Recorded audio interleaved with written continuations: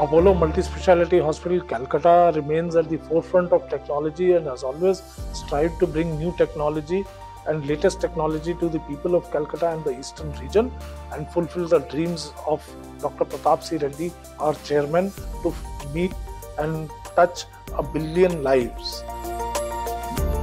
The robotic surgery is a minimally invasive advanced laparoscopic surgery which has got additional significant advantages over a simple laparoscopic surgery. Like instead of a 2D camera, we have a 3D camera with a high definition image, and plus more maneuverability of the instruments in robotic surgery which is not otherwise available in a simple laparoscopic surgery. We have the most advanced Xi system, the Vinci Robo. Also allows us to do the multi-quadrantic surgery, that is, multiple surgeries of different systems using the similar incisions and without changing the positions of the patient. The instruments that we use in laparoscopy are straight instruments and they have a very limitation of movements. But robotic instruments are like your wrists, so they are called endo wrist instruments. So they have an inbuilt wrist-like equipment which basically helps the instruments in moving exactly in the same manner as the surgeon's wrist can.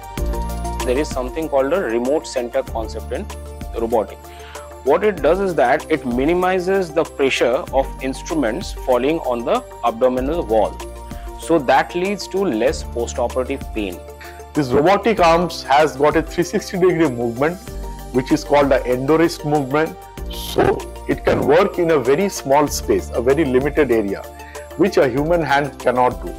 What enhances more is the 3D high-definition vision system of the robot, which helps the surgeon specify areas of interest to complete his or her job, as well as the surgeon has to sweat less because of better ergonomics. Now the robot has more arms because I just have 2 arms, but with the help of the robot I get another extra arm, gives a more added advantage over laparoscopy in terms of decreased blood loss, almost nil. In Firefly mode we inject a green dye and only the tumor becomes green in that Firefly mode. We can very well visualize the whole tumor and only cut that out, and we have to preserve the other organs. The suturing is very difficult in laparoscopic thing. But this robotic system comes with robotic arms which move exactly like human hands, and it becomes much easier for us to do intracorporeal anastomosis. We have started with an SI, now we have moved to XI. So I would highly recommend any person who is coming with a malignancy of the urogenital systems or other reconstructive surgeries, robot is the best. Back to work as much as fast possible, which you can't dream of it, is you can be back to normal family life also. Keep aside work. So avail the advantage and the best possible technology at your city of joy.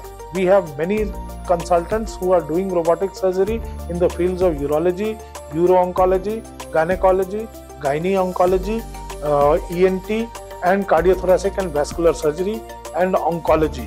So we hope that this new system will increase our capability and will help many patients in the eastern part of the country.